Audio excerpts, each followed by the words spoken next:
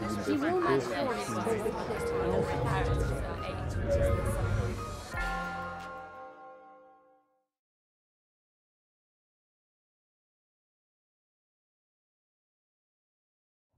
Cool, thanks. Hello, I'm Ciaran from BioMed Central. I thought I'd come to talk to you. I'll probably actually give more of a BioMed Central perspective because I think we've covered quite a lot of the kind of general stuff. So I'm going to talk about one specific alternative peer review model that we have operating on one of our journals, which has been going for a few years. And then Simon and Victoria asked me to come and talk a little bit about altmetrics and possible implications that altmetrics might have on peer review. So I'll try and get through fairly quickly. So peer review at BioMed Central, we're an open access publisher of 250 journals across biology and medicine. They have different editorial and peer review models across that portfolio, but I think Irene said just because it's open access, then there's no compromise on rigorous review. It's the business model, and that is distinct. Rigour is key, so all journals are expected to hold editorial policies and rigorous peer review. All journals are members of COPE, the Committee of Publication Ethics. We have a lot of journals are edited by academics around the world, but the publisher kind of actively looks to ensure that robust review is being carried out as much as we can. So there are sort of some checks in place. Irene, I think, covered quite a lot of that. In general, this is the expectations of our editors, that articles are peer reviewed by 2 to 3 independent scientific experts, statistical referees where needed. In general, acceptance rates are 45 to 55%, but we have some highly selective journals and some that are less selective and just looking for scientific robustness as opposed to interest level. So I think in general, progress towards open access has gone hand in hand with development of some innovative peer review models. And some journals that have adapted online-only open access models have also sought to tune peer review or make it more transparent. General points that have already been covered, BioMed Central and the BMC series operates a journal cascade system. We have a portability of peer review, which kind of Christopher touched on, whereby if a manuscript is reviewed but we're transferring it to another BMC series journal or another BioMed Central journal, those reports can go with it to reduce the burden on peer reviewers. The flagship biology journal of the BMC series also operates a re-review opt-out, and Irene mentioned a few sort of issues with iterative peer review and reviewers asking for lots of additional experiments. BMC Biology gives the authors the option of opting out of those experiments as long as they've kind of initially accepted that manuscript. So that is to sort of avoid that situation where authors are having to iteratively go back and do lengthy experiments for minor quibbles from reviewers. The BMC series titles that publish in the medical areas are open peer review. I think that's already been mentioned. We think that's important, gives full transparency, which is crucial in medical research, is a way of crediting referees. Referees and editors are therefore more accountable for the decisions because that process is visible in the pre-publication history. The experience of BioMed Central in general is that biologists are more skeptical about open peer review. BMC Cancer, one of the medical titles, does publish quite a lot of basic science with open peer review. And Christopher mentioned that this is kind of a field-specific thing. So in talking to academics, open peer review sometimes falls on pretty deaf ears. I want to talk specifically about Biology Direct, which is a peer review experiment that we launched in 2006. So as an attempt to address some of the issues that Irene mentioned right at the start of her talk, where people have a slight disgruntlement with peer review as it is at the moment. So the issues that the editors were looking to address specifically were the anonymous review. The anonymous reviewer has complete power over the author. Reviews can be biased. Additional experiments addressing minor points can be time-consuming, and often delayed reports when they do come back from a reviewer are quite cursory, which can be particularly frustrating. So just to run through this as quick as I can, the peer review scheme is author-driven. So the basic steps, initially an author will suggest appropriate members of the editorial board to review their manuscript. Those editorial board members are then invited to do so that would be around 15 initially. If the manuscript attracts the attention of 3 editorial board members who agree to review it, essentially it's recommended for publication at that point. They put together their comments, the authors then receive those comments, they would revise their paper as they saw fit, include the reviewer comments along with the author responses, and that's the paper that proceeds to publication. So that full publication has the full exchange between the authors and the reviewers. It also has the reviewer names, and they're all included as part of the manuscript, so it's indexed in PubMed Central as well. So it's quite interesting that this model essentially removes the role of a professional editor. The editors-in-chief very rarely see manuscripts that are passing through peer review. The decision on whether to publish comes from the author. They may want to go ahead to publication even if the reviews are very negative, but those reviews will be part of the manuscript, so it's kind of their discretion. There are a few additional barriers that we have in place to stop unsound science being published. So if editorial board members don't think that it's sound science or worthy of publication, then they just decline to review. And that's the way that manuscripts that aren't that particularly interesting or sound don't get published. There's checks on the number of manuscripts that author-editor combinations can publish in a single year, so that's limited quite strictly. This is a journal that I work on, and so anecdotal feedback. In quantitative biology, this is a kind of well-known forum for constructive debate.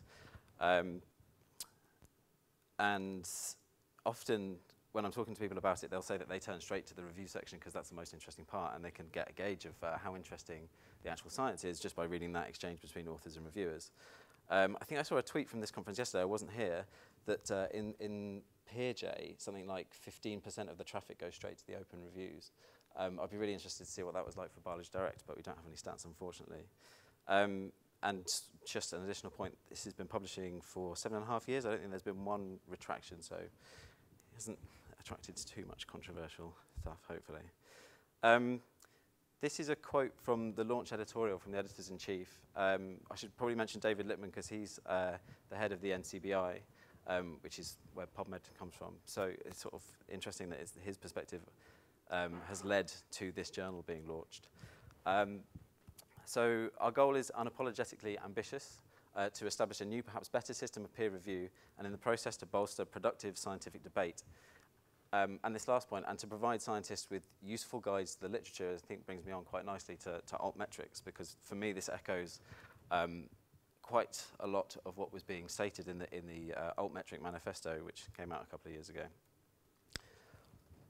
So on altmetrics, clearly dissemination via the internet has changed the landscape of publishing, and in most disciplines now, electronic journals are the preferred method for accessing journal literature. And also, to a large extent, the lives of scholars have moved online. So this provides the opportunity and makes it possible to track the consumption of scholarly articles and other research outputs. So this was probably what led to the call for alternative or altmetrics to make use of those opportunities. Altmetrics itself look to bring together a number of different ways that research outputs can be shared and discussed and referenced. So the number of times a research paper gets cited, viewed, downloaded, shared, bookmarked, tweeted about, liked on a social media platform, mentioned or recommended by a post-publication review service like Faculty of 1000.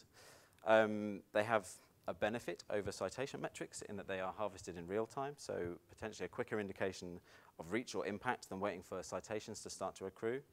They're usually built on open data platforms, so open web sources such as open access journals, web-based research sharing services, and social media, which allow this data to be referenced. And a note on the last point that's quite interesting. So the number of academics using Twitter seems to be relatively high and increasing quite a lot at the same time. There's some interesting research on that. So I guess the long-term aim of article level and altmetrics is to look at the scientific community's reaction to an article following publication. So what people are looking at, how much is being discussed, what's being said about it. Finding ways then to capture and represent that information to help people navigate the research and find out what's important to them that's been published recently. I probably don't need to reiterate any arguments about impact factor being a bit of an outdated proxy for assessing individual article impact. And obviously the journal's been traditionally a kind of filter for quality and interest, but altmetrics is potentially a replacement for things like the impact factor, allowing people to filter through a large amount of research and bringing the most interesting and important work to an individual to light. Altmetrics also potentially allowing individual scientists to assess their own output, can direct them to people that are talking about their research and therefore might be potential collaborators. Also might be useful for funding bodies for use in research assessment activity. Also, some researchers are starting to use article level metrics and altmetrics on their CVs or their research assessments. I think another exciting prospect for altmetrics is they can potentially help give an understanding of the channels that research findings are disseminated. There's a few kind of nice case studies on that. Unfortunately, I haven't included any. Just a quick note about what BioMed Central is doing. We've embedded altmetric information from altmetric.com. So altmetric.com tracks online mentions of articles across social media. This is a screenshot of what you see when you're on their site. So that's the altmetric score in the center of that donut is based on the volume and source of the mentions of an article across media and social media. And I guess it's just the fact that it's a score is a bit contentious. The score, I think the way it's calculated is it weights tweets and it weights mentions from scholars or sources that cover mostly science. It gives them a preferential weight than other sources. And to me, that has a little bit of a similarity with Google PageRank, perhaps. But I think that kind of way of calculating a score does remain a bit contentious at the moment, but it's quite interesting. Also on that page, you get a breakdown of the score by source or activity, snippets of the conversation, and an idea of context, so how this article ranks against similar articles. So I guess this is both qualitative and quantitative.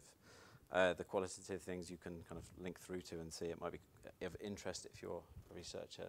So there's a proliferation of altmetric providers like this. Other ones of note, Impact Story and Plum Analytics. You can basically get altmetrics on anything with a DOI. So you can plug your DOI of any kind of research output, be that a data set or a slideshow, and get the altmetrics on it to see what kind of social impact it's having. I think that's probably one of the most important things about altmetrics is that those additional research outputs. And I guess you raised that question at the end of your slides, what constitutes a research output?